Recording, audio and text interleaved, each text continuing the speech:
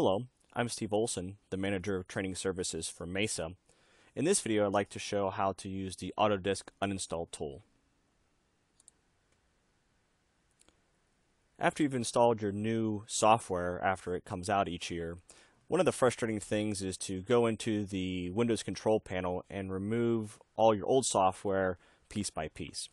The Autodesk Uninstall utility actually gets installed with any Autodesk product that you own and install, and it actually offers the ability to remove a wider range of software all at one time without having to manually pick piece by piece. So I want to show how to get into the tool and how to interact with it. So it's actually underneath your Windows Start menu, under All Programs, and underneath the Autodesk folder, you'll see right here there is this Uninstall tool. So I'll click on it once, and it's not a very flashy program. It's just really just a series of checkboxes, and you can see here, even under, let's say, 3ds Max, I see all the different things and all the different bridges between this product and other products and external things that are secondary options that also get installed with the utility. You can see here there's also Autodesk Product Design Suite, and you'll see a whole bunch of software underneath those.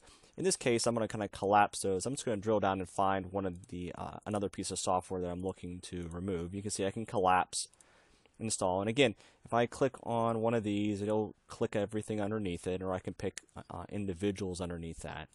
In this case here, in this video, I actually have Autodesk Remake that I'm looking to remove.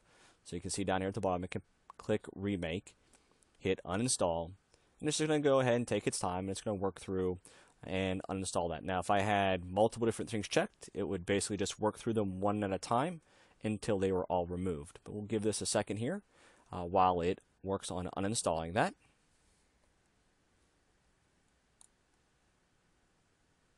So you can now see that it says 1 of 1 uninstalled, and click Exit, and now I'm ready to move on. That software's been removed. So really great way to remove software, and again, it will work on anything that is Autodesk related to your on your machine, and can save you a lot of time from having to go in and pick things piece by piece, because I know I've done that on many occasions and been frustrated with that myself.